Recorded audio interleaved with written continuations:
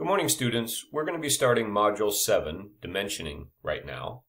In this video, I'm going to give you an overview of the assignments and talk a little bit about what you should be looking forward to in terms of this topic and give you some ideas for how you should approach it. So let's get started. Module 7, Dimensioning, is right here. So I'll open this up.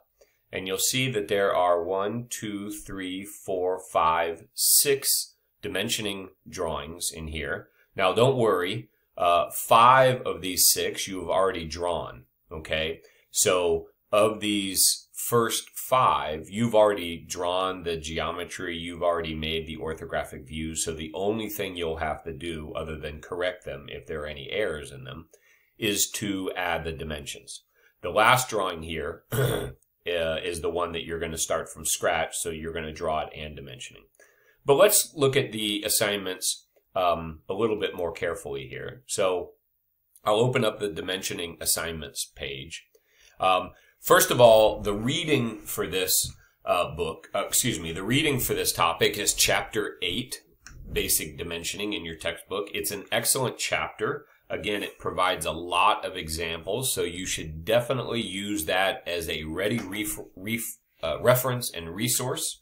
Okay, so don't forget about that. In addition, I will be providing 2 PowerPoint presentations to you. One is going to be a PowerPoint of Chapter 8, and the other is going to be a little bit more of a look at the way to dimension. Okay, so there'll be 2 PowerPoints that I'll give you, and those will be uploaded in the module on Canvas as well. Okay, then we can get into the drawing assignment. So here's the 6 drawing assignments, and we'll look at each one of these right now. But before we get started, first of all, I do want to add each of the previously created CAD drawings must be corrected. Okay, so if there's uncorrected geometry errors or whatever kind of errors there are in that, things that I made note of, things that you've since learned that are wrong or bad to do, you must correct those or else you'll lose points on those again, okay? I want you to make sure you follow the CAD department standards for all your drawing, and we'll be talking a little bit more about that as we go on. And then here's the 6 assignments, okay? So the first assignment is the cradle support. And let me click on this one and open this up. And you can see this is from Module 4. So this is the cradle support that was originally CAD Exercise 4.2. Correct any errors. You're responsible for fixing any mistakes from the earlier submission. All right. And then there's instructions on how to dimension or how to apply dimensions. I won't be going into this now because it won't make much sense until I actually go through some examples of dimensioning. All right, and then you're going to submit it as you normally do. All right, let's go back. Exercise 7.2 is the hinge fixture. This is also from Module 4, okay? This is also one that you've already completed from the of the views, of the orthographic views, and now you're just going to add the dimensioning to it. The shaft support. This is from Module 5, okay? So this is a drawing with auxiliary views, or an auxiliary view that you've already created.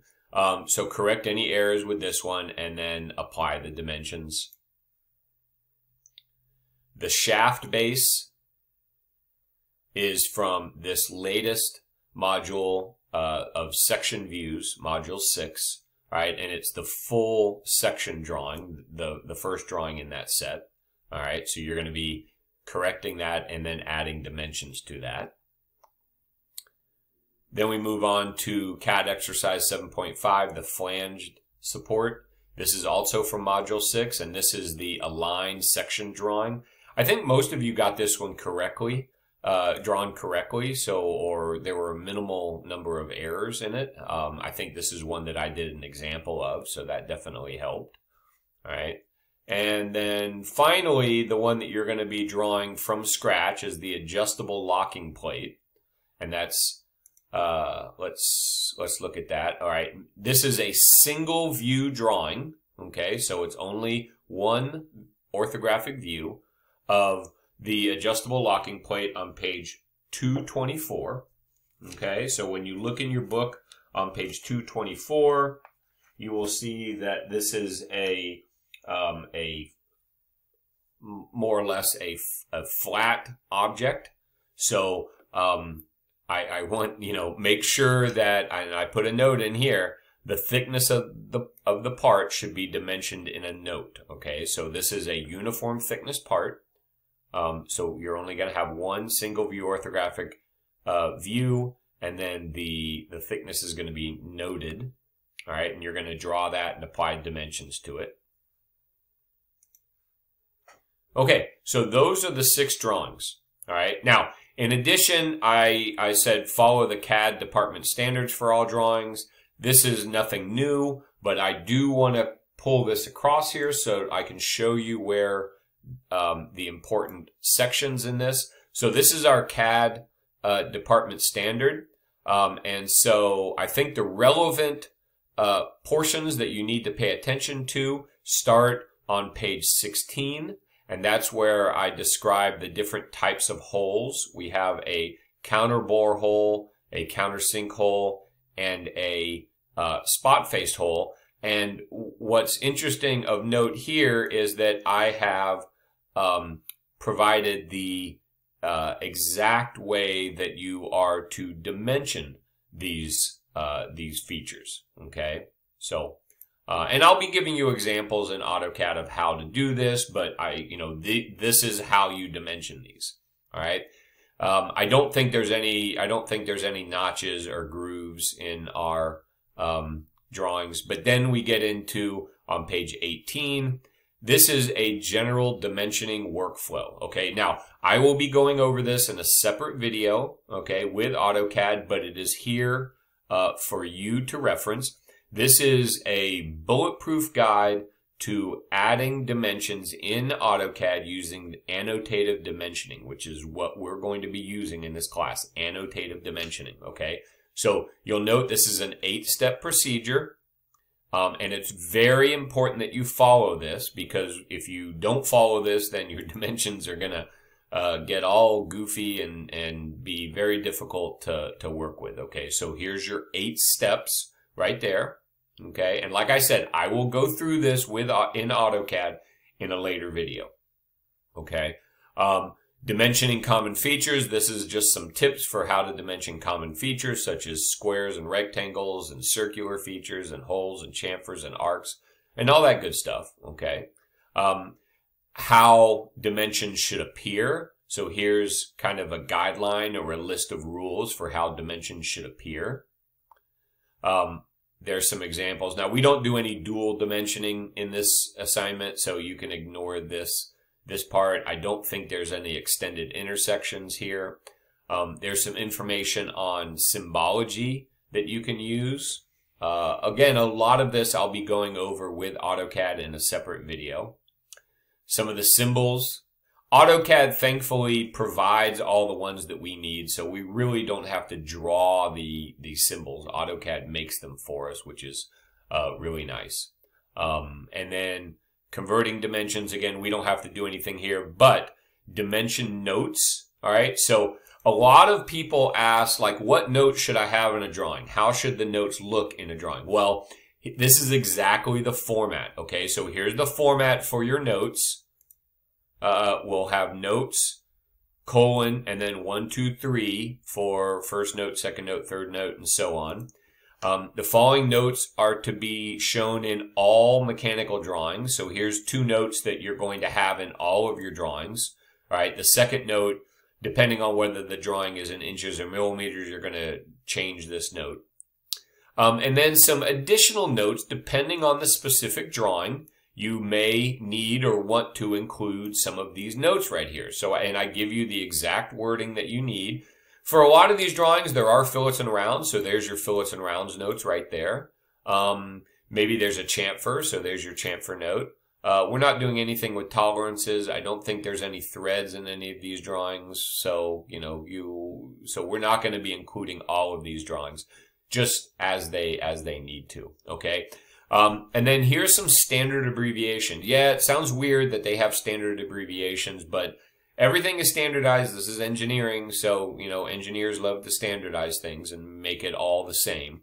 So here are some standard abbreviations. You need to use the standard abbreviations if you're using abbreviations.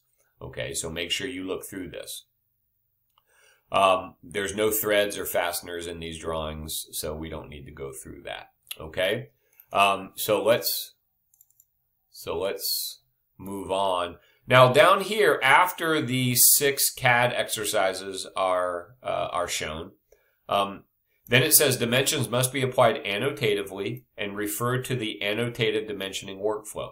So remember I talked about that in the standard. Well, I also give you a link to a separate sheet outside of the standard that you can use, and here it is. This is our 8-step procedure. This is the same as it is defined in the standard, but, you know, obviously some of you may want to print this out because it's on one sheet so that you can easily reference it. So here it is right here.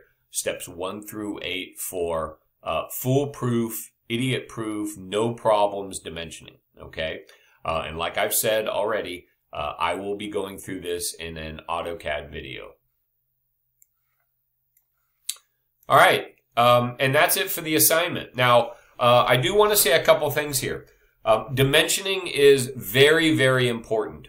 A lot of people get the views, and that's not really the issue. You know, drawing geometry orthographically is something that most people either, you know, figure it out pretty quickly, or through practice they get it down.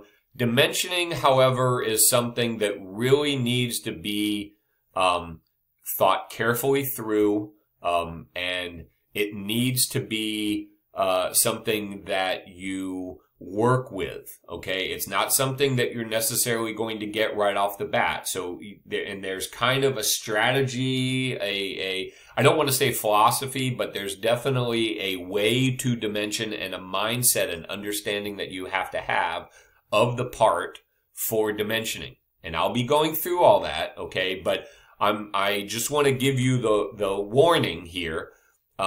This assignment, Module 7, is our last 2-week assignment, okay? So we have 2 weeks to work on this, so it's due 2 weeks from November 1st, this past Sunday, so it's due 2 weeks from then. But I don't want you in class to think that this is a topic that you can start late, okay? I would encourage you to get started as quickly as you can on this. And you can get started right away. All right, you have the textbook. Chapter 8 is what you're going to be reading or studying or referencing. You don't have to wait for my videos, although I am going to be uploading them today, tonight, and tomorrow. I'm going to try to get those out as quickly as I can. Let me say this in terms of strategy, though, and something to help you. And again, I'll mention this ad nauseum, okay? You all have these drawings, at least drawings 1 through 5, already completed, okay? What you should do, the first thing you should do is you should print out what you've already done for drawings 1 through 5, okay? Print them out. Print them out and make note of where you've made mistakes, what you need to fix, and when you have those corrected, then that's going to be a big step in the right direction, okay? After you have the drawings corrected, print them again, okay? Print them again, because as we go through with dimensioning, I'm going to reiterate this over and over again. It's very, very helpful to dimension by hand first, not to dimension in AutoCAD, okay? Now, in the videos that I'm going to do, I'm not going to be able to do that because it's kind of tough for me to dimension by hand with the camera and then to switch to AutoCAD. So I'm just going to be dimensioning in AutoCAD to start with, but I will have a sheet in front of me with the dimensions applied by hand from one of my drawings, okay? So So if you're looking to get started on this, if you want to get this so that it's not something that you're doing Sunday night, you know, at 11 p.m. or something, if you don't like working like that, nobody does, this is what you do. Go to each one of these drawings that you've already completed and print them. Make notes on what corrections you need to make, and then make corrections to them. All right? Once you've made the corrections to them, then print them again and put them aside and wait for, you know, further videos, or wait for when you get done studying the chapter. Then you can go to the 6th drawing, the adjusting locking plate, and you can go ahead and get that drawing completed, right? Remember, you have to draw it and then dimension it. So you can get the drawing done for that and have it weighted. All right. So there's plenty for you to get done. All right. There's a lot of work to do in this. It sounds like we have 2 weeks. Sounds like there's a lot of time, but really that time goes quickly. All right. And so, I strongly suggest that you get started as quickly as possible. Okay. So, that's it for the assignment. In the next video, I'm going to go through a PowerPoint presentation of Chapter 8. It's going to be a long PowerPoint. There was something like 90 slides, so I'm apologizing ahead of time. I'll probably skip over some of the things that we're not really going to be focusing on in this. And then I'll also have a second PowerPoint presentation about the way to dimension. And then after that, I'll have some videos that will take you through the steps, because I also have to show you how to dimension using AutoCAD. So, you know, you need to know 2 things in this assignment. You need to know how to dimension, and the second thing you need to know is how to dimension using AutoCAD. So those are 2 kind of separate things. All right, so I'll see you in the next video.